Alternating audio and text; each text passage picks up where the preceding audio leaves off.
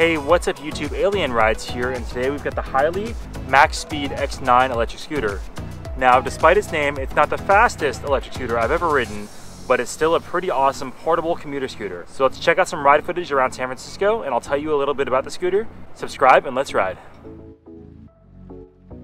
So coming off the heels of Weephead and some other monster scooters, this isn't going to be as crazy, but it's going to be a lot more practical of a solution for commuting. We'll always try to do a mix of all kinds of classes of electric vehicles for you all. First, let's dive into a quick unboxing. Alright guys, we just got the scooter from China. Let's see what's inside.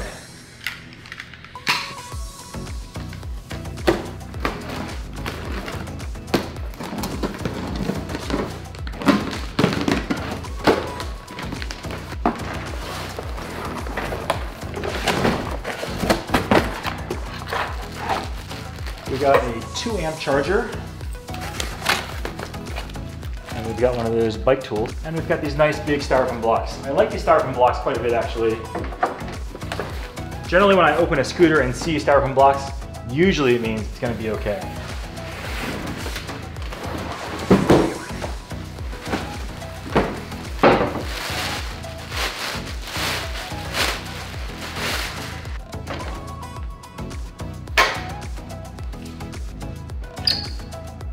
First impressions, seems pretty solid. The deck is pretty thin. I like this rear kicktail. Oh yeah, so they actually sent me the grip tape separately. And I don't know if that's typical or just because I'm getting kind of an early prototype, but we'll go ahead and put the grip tape on.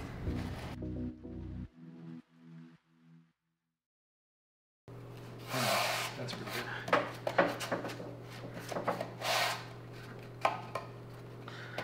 All right, we've got the Hiley Maxspeed X9 electric scooter. Let's go finish setting this thing up and we'll take it on a ride. So now we'll talk about some of the features of this commuter scooter, and then we'll get into the performance and ride quality later. Starting with the handlebars, it's a pretty comfortable set and there's standard grips at either end. On the left, you have a standard bicycle bell as well to alert people when you're approaching. There's dual brake levers on either side, with the electronic switch for motor braking as well.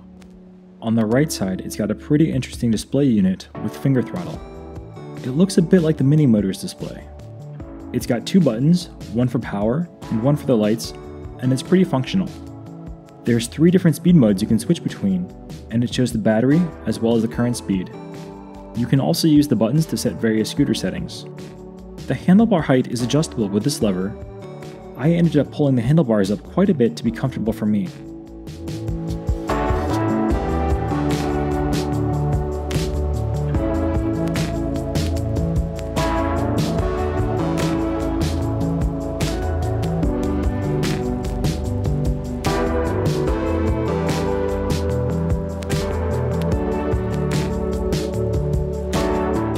We've got suspension in both the front and rear. The dual suspension in combination with the air-filled tires make this a pretty smooth ride. The coolest feature about the scooter is the side accent lighting.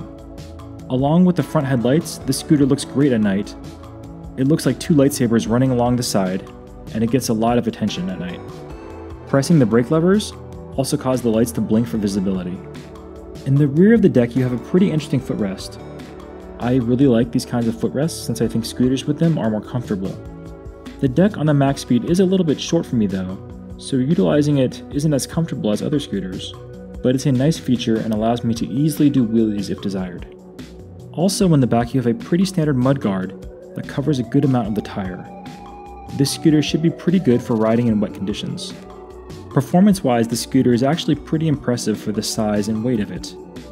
While it only supports a single motor, it destroyed other rental scooters off the line in the city. It felt great easily pulling away from the similarly sized rental scooters.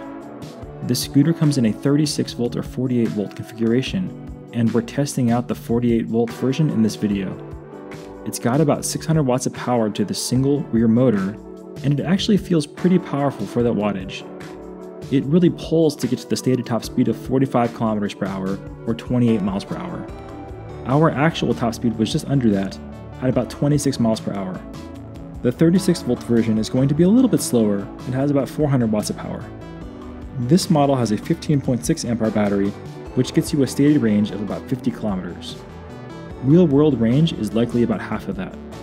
I think this is plenty of range for commuting or getting around town, but wouldn't be enough range for our long weekend group rides. One thing that I was fairly impressed by was the braking. It's got dual drum brakes and also electronic brakes. This amounts to a lot of braking power, and I feel very confident being able to brake going down some steep hills. Later on, I'll show you some footage descending California Street. The weight of the scooter comes in at about 20 kilograms or 44 pounds. It's not the lightest, but it definitely feels like a solid package. Quality-wise, I think the scooter does a pretty good job. The frame feels and looks like it will last a very long time, and I was told the goal of Hiley here was to have a higher quality scooter than other scooters at the same price point. This is definitely an admirable goal in my mind, as not enough companies care about quality. For scooter comparisons, the Boosted Rev and 09 or Turbo Wheel Dart might be a good comparison. Compared to the dual motor Rev, the Hiley Maxspeed X9 is actually slightly faster, although it would have lower torque due to only having a single motor. The Maxspeed is slightly lighter than the Rev, and also not as waterproofed.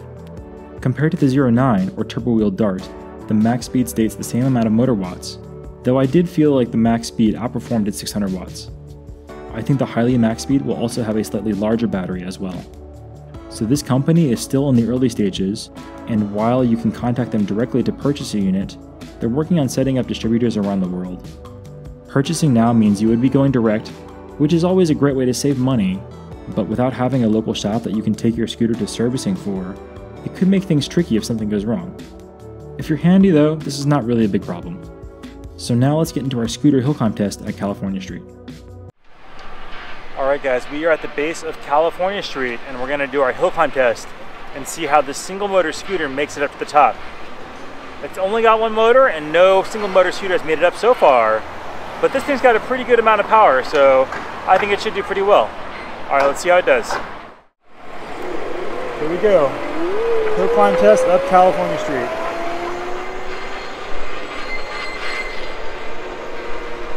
First section is pretty easy. My speedometer is in kilometers per hour, not miles per hour, so I'll have to do some translating later, but it's at 25 right now at this hill. Which seems pretty good. Alright, this next section is more steep here. And we are cruising up at about 18 kilometers per hour, 17, 16.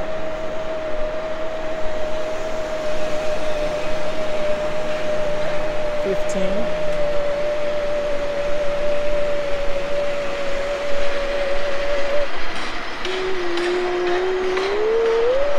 Keep on cruising. This next section is pretty steep. Let's see how we do.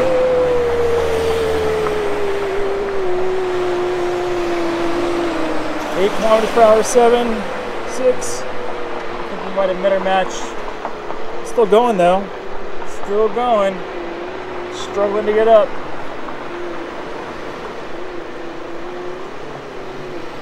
By car, I could probably make it up to the top. This motor does not want to give up. Alright, I think we are done here. So that's all we did, but that's pretty good. That's the top over there. Overall, the braking seems pretty good. I'm okay accelerating and braking when I need to. Normally, for some of the cheaper scooters, I'm just on the brakes fully down this hill. But this one does a pretty good job stopping me. So I'm pretty happy with these brakes.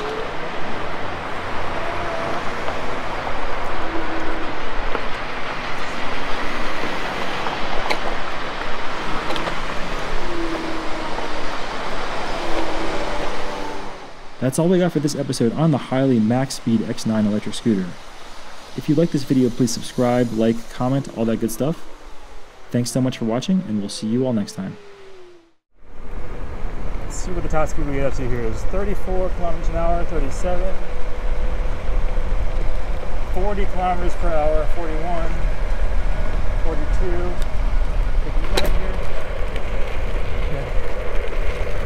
Wasn't sure about that bump.